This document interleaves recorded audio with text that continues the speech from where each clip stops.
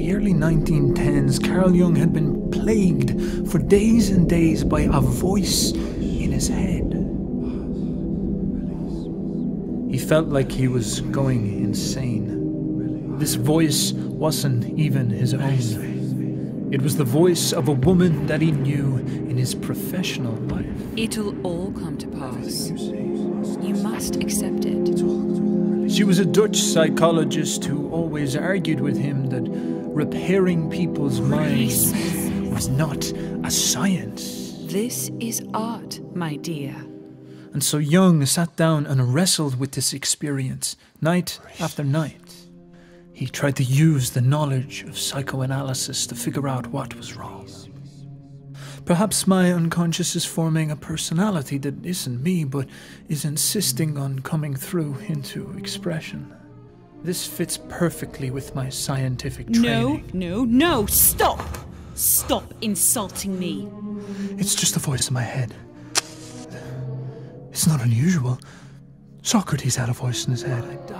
Aquinas had a voice in his head.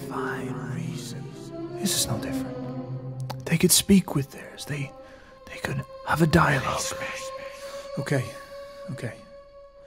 Who are you, and why have you been bothering me the past few nights? What do you mean, bothering? You've spent years in the recesses of your mind, pondering and planning to write a great work which will impress them. What is happening? You want them to revere you like they revere Nietzsche and Goethe. You want to do this with your science. You want to take slow, safe steps and follow the respected way. Yet, I could help you do it if you only let me in. But you treat me as an object you can study from a safe distance, as if you are terrified of me. But I am the source of revelation. Wait, 1 second. Who are you? Carl, I am your soul. And you've been very disrespectful.